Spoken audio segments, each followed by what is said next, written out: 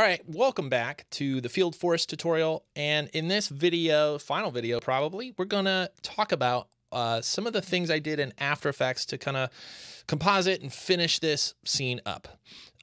So let's take a look first at what came out of Cinema 4D. So I'm just gonna solo this layer. And if you're not familiar with After Effects, that's okay. We're going to talk more about concepts about how to add things and how to look at a scene and finish it more than the actual step-by-step in After Effects. But I will break down every layer and why I added it. So first of all, here's out of After Effects. I'm also going to turn off our effects here. And this is what came out of Cinema 4D. Okay.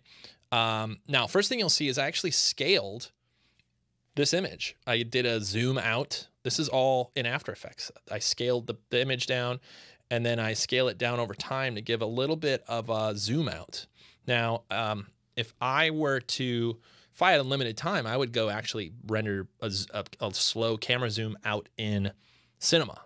But, you know, when you're against the clock, sometimes you got to do a little scale in After Effects. So that's the first thing we did. Next thing we did is I added motion blur. So I used Real Smart Motion Blur just to blur the front leading edge of some of these things. I dialed it way down, 0.2, but it does make a difference. It adds a little bit more energy to our scene and a little bit of motion blur. I use this plugin all the time, Real Smart Motion Blur. It's not included in After Effects, but highly recommended. Then I added a curves just to brighten it all up. It was a little dark.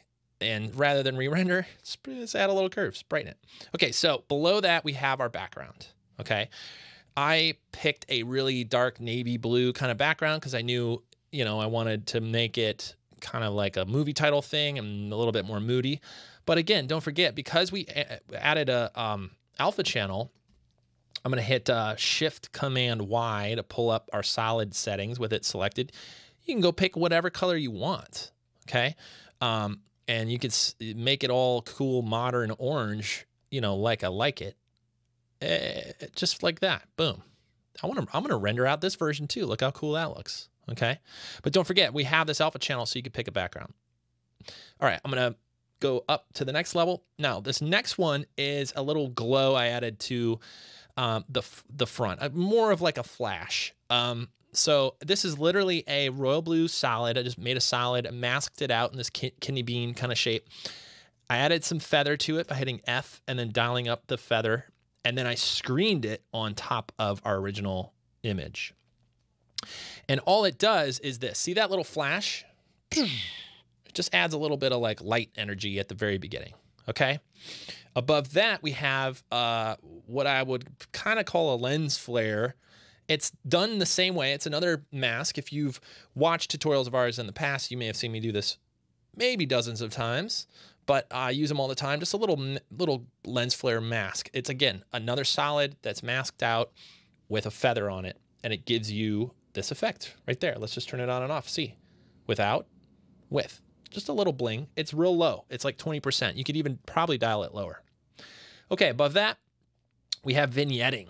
So let's talk about that.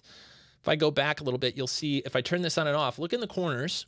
It's just darkening up our corners a little bit. It's actually darkening up our entire scene, but it's leaving the brightness here in the middle to stand out. And this is extra important if you have a logo here, you have some words here, obviously, like we have, that you want your user to, or you want your audience to read.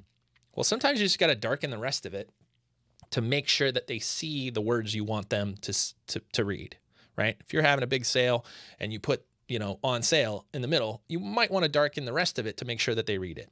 Without that vignette, they might be looking up here, looking over here a little bit too much. Okay, so vignette. Above that is another brightness layer just to kind of cancel out the vignette. The vignette was great, but it was a little dark. I even think looking at this now, it's still a little too bright. I'm gonna pull this back down, leave the corners a little bit darker. Then above that, we have a fade out. So this last adjustment layer is a levels. And this level just adds a little bit of fading out. Okay. And that just ends the title there. So there's a couple other things happening right now, like the scaling has motion blur on it. And again, this isn't a full After Effects tutorial.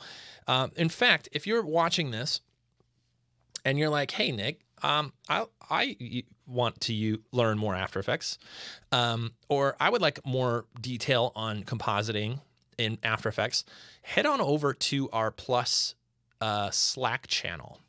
So you're watching this Grayscale Gorilla Plus, go to your account and go into your main Grayscale Gorilla account. Make sure you sign up for our Slack channel and go find me in there. You'll find my name and you say, hey, I think you should do more After Effects stuff. And let me know. Let me know what you think about this video in particular, about breaking down stuff in After Effects like this. And say, hey, Nick, I liked it, but maybe you should add more detail next time. Or maybe you say, no, I don't need you to show me how to make solids in After Effects. I'm good. So give me some feedback. But that's it. That's the entire piece here, all done. And frankly, folks, I'm going to go make this version in pink too, because I want it. Let's go do it. Here we go. Let's go dial this up. Oh, that's looking good. Maybe a little bit more orangey and less pinky. Oh, man, that's not bad. It's a little bright. Probably have to dial down a couple other things, but let's see what this looks like. Not bad. We might be able to get away without that lens flare thing and make it a little bit more modern. Boom. Look at that. Entirely new animation, folks. Anyway, thanks for watching. And thanks for being a Plus member. Thanks for learning along with us. Hope you enjoyed it and hope you enjoy all of the Cinema 4D training here on Grayscale Gorilla Plus. See you in another video real soon. Bye, everybody.